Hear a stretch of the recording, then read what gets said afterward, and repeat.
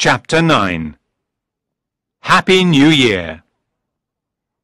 I still don't understand why you didn't tell us about your dad, said Claire. It was New Year's Eve, and Lisa's dad was paying for them to have dinner in an expensive restaurant. From their table, there was a fantastic view of Sydney Harbour and the Opera House. The night sky was full of stars. The nightmare of the past few days was finally over.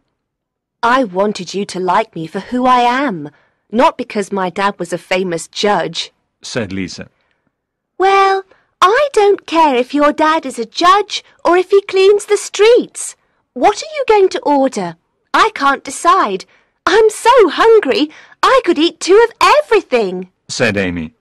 We'll order some champagne first, said Lisa's dad. I'm a lucky man. I always worried that something like this was going to happen.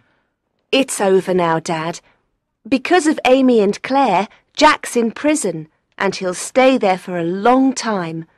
I want to get on with my life, said Lisa, and she kissed him on the cheek. What are your New Year's resolutions? Asked Amy. I'm going to give up chocolate after I've tried that delicious-looking chocolate cake, said Claire. I'm going to retire, said Lisa's dad. Why? You can't do that. Your job means everything to you, said Lisa, surprised. I've thought about it for a long time, even before all of this happened. I want to spend more time with my family, he said, smiling at Lisa. My New Year's resolution is to remember my money and mobile phone when I go out, laughed Lisa. Cheers! Laughed Amy, raising her glass. Dinner was delicious, and they all ate too much.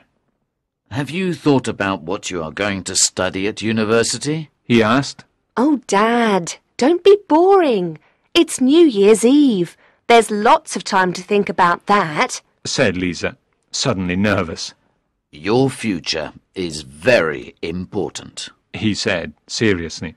I know, but... Lisa knew that joining the police was what she definitely wanted. She also knew that sooner or later she needed to tell her dad about her decision. But she didn't want to ruin this evening. She was having such a good time. Dad, she started.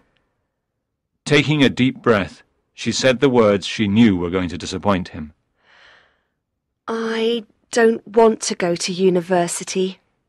She avoided his eyes and waited for him to shout that she was making a big mistake. But when he spoke, his voice was warm. I know, he said. What do you mean, I know? Lisa looked at him confused, but he was smiling. I'm your dad. I could see that whenever I talked about university, you looked unhappy. And what's important to me, he said, taking her hand gently in his, is that you're happy. So, can I join the police? If that's what you want, he smiled. Do you mean that? Asked Lisa, excitedly. She threw her arms around him. Well, if Lisa is going to join the police, then you two could always become private investigators, he said, and Claire laughed. I'm serious. You found Lisa before the police did. But the girls were laughing too much to take him seriously. Here's to us, Charlie's Angels, laughed Lisa, making another toast. It'll soon be midnight. Shall we go outside with everyone else? At last, the countdown began. 10, 9, 8, 7, everyone shouted. 6, 5, 4, 3, 2, 1. Happy New Year! Fireworks filled the sky with loud bangs and a beautiful rainbow of colour. Time of year, but the harbour at New Year was unforgettable. Any plans for the future could wait until tomorrow. It was too good here and now.